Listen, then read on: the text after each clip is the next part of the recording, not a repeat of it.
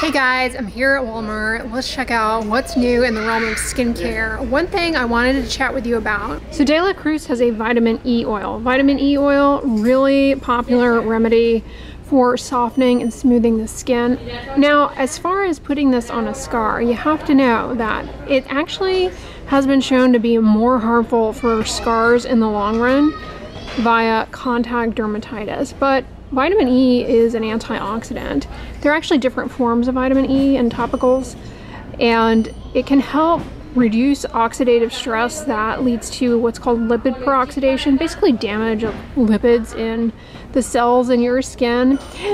So it can definitely be beneficial and also helpful for improving the antioxidant levels in your skin. But the devil's in the details. I certainly don't recommend just cracking open a vitamin E capsule. And like I said, be wary of putting it on a scar, on a healing cut, a wound, because the studies show in the long run it actually can end up being worse for those things.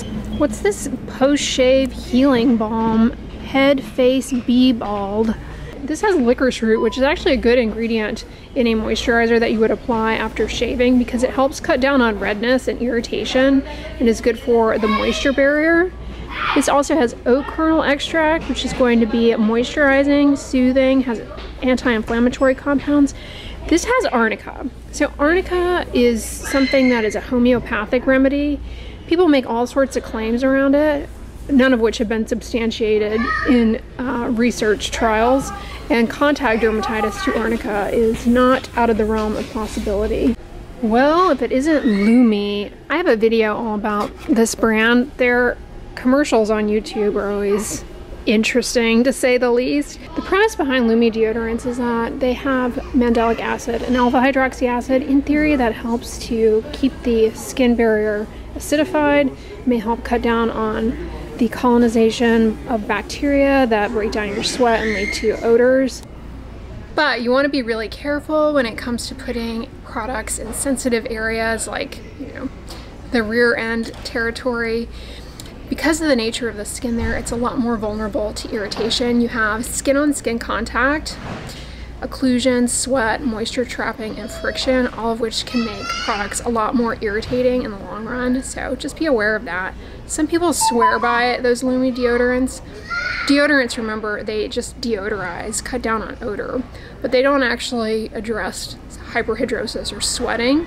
And it's the breakdown of sweat, like under your arms, your palms, your soles of your feet, that lead to body odor. So antiperspirants, in contrast to deodorants, they work to cut down on the outflow of sweat. Most deodorants are essentially fragrance in a stick, but that type of product is a deodorant that theoretically may help cut down on the types of bacteria on the skin. Walmart has really been stepping in when it comes to these decorative nails. I mean, they have a huge selection of artificial nails, and I have to caution you, you can easily develop an allergy to the adhesives in these and cause a contact dermatitis not only around your nails, but can easily be transferred to your eyelids and cause an eyelid dermatitis. But oh my goodness, aren't those sweet? The little pineapple, palm tree, and watermelon.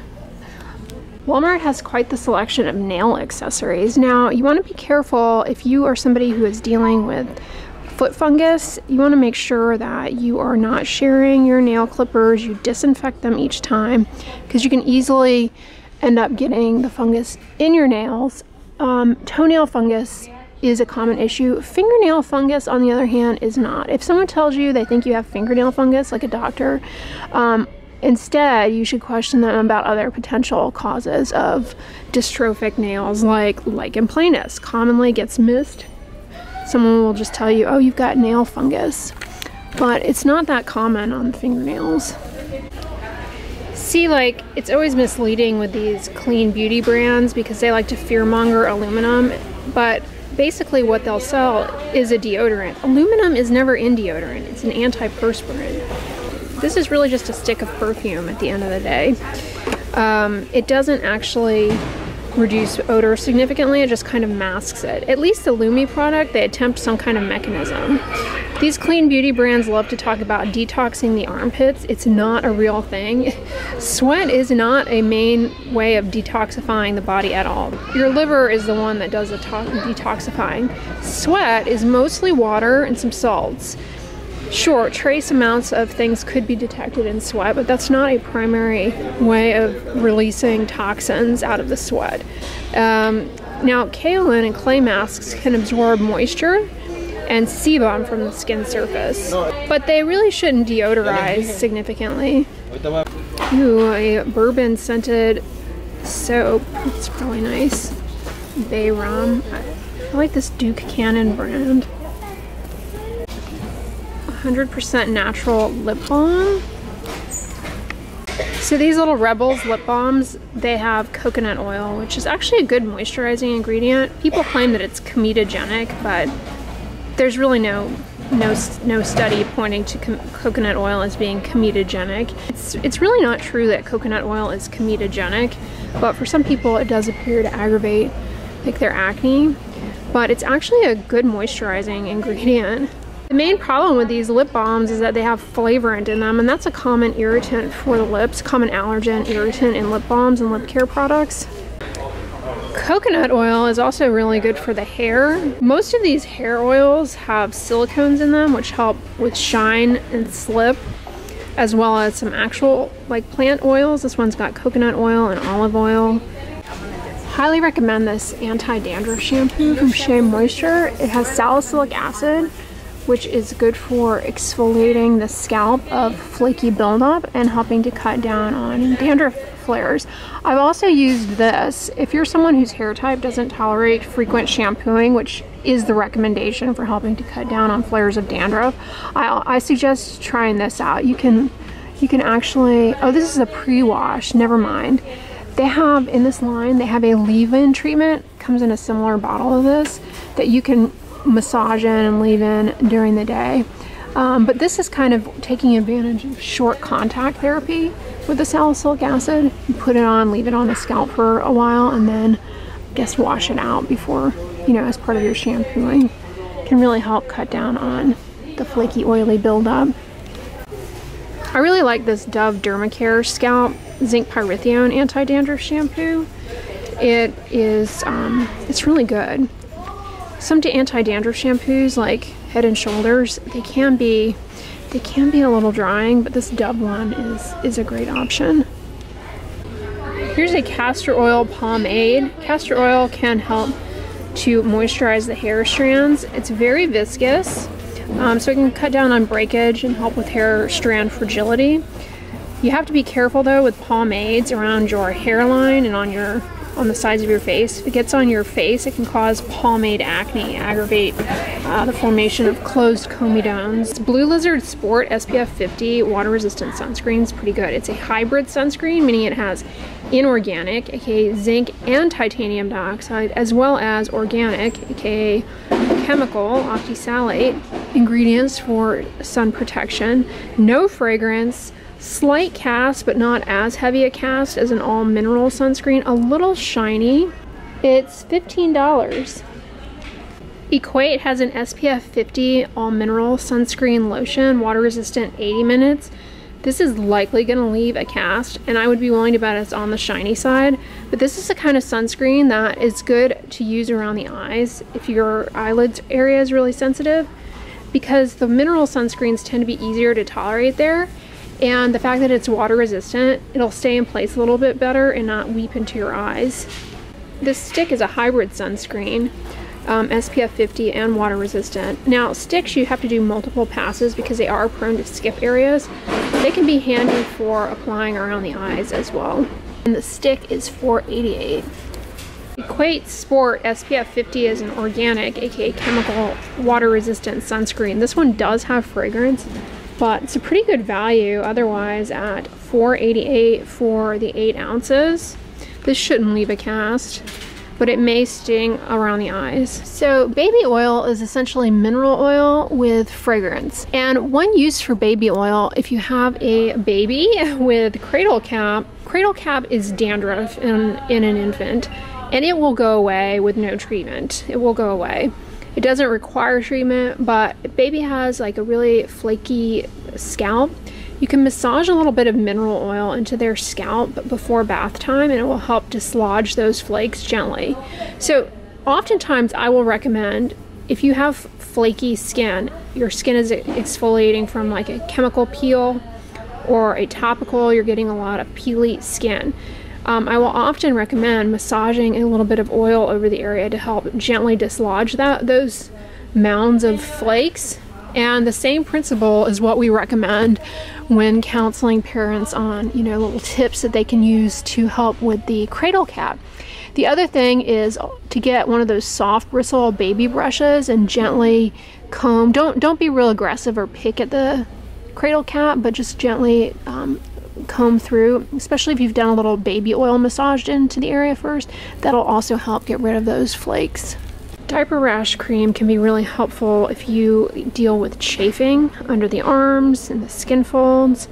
This Aquation one is a great option. Zinc oxide is protective and also anti-inflammatory, fragrance-free. It has oat in it, which is good for the moisture barrier. It has anti-inflammatory compounds, and this product also has ceramides. This brand is underrated, all in all. $3.50.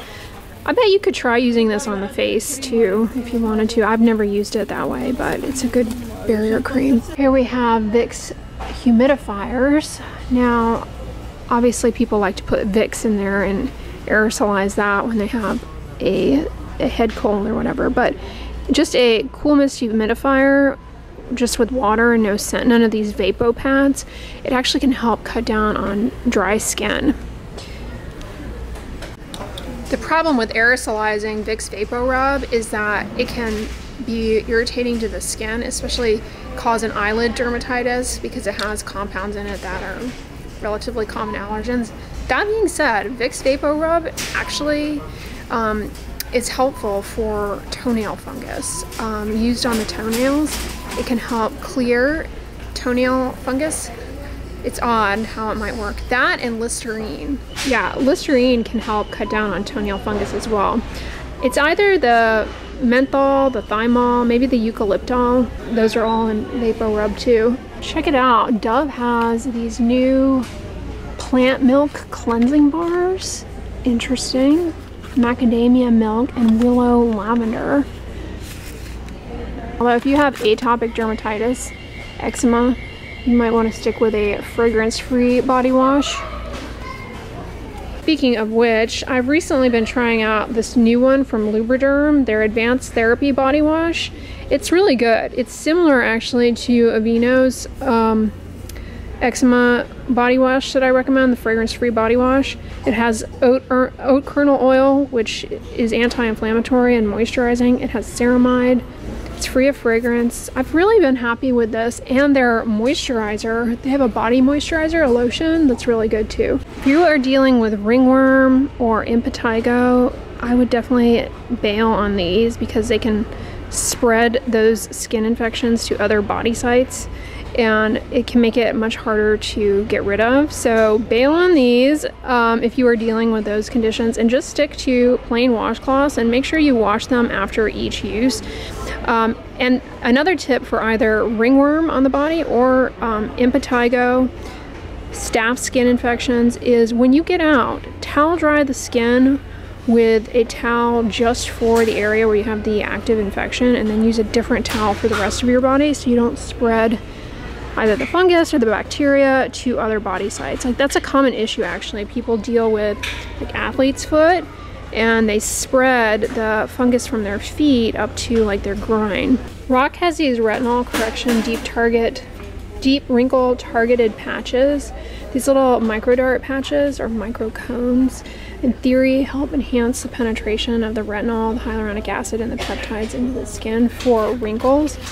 But my understanding is it's actually difficult to suspend the ingredients well onto those little darts. So to what extent it actually ends up working for you, difficult to say. But Rock is a pretty good brand overall. This is new.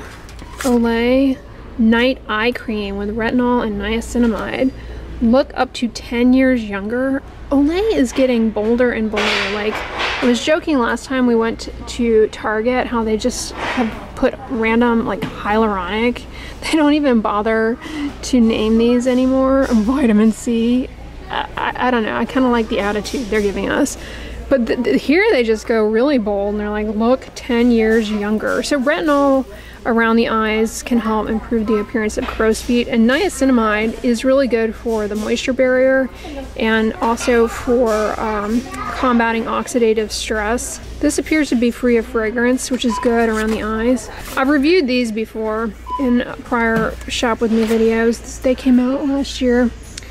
The Day Eye Cream has caffeine in it instead of retinol, so caffeine can depuff and temporarily brighten the under eye area.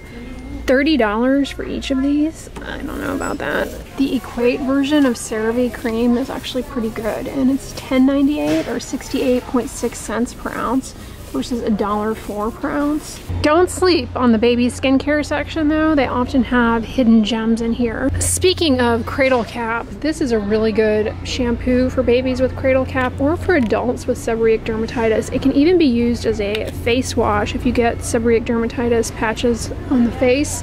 It's zinc pyrithione, dipotassium glycyrrhizate from licorice root, anti-inflammatory, good for soothing the redness, and it's fragrance free.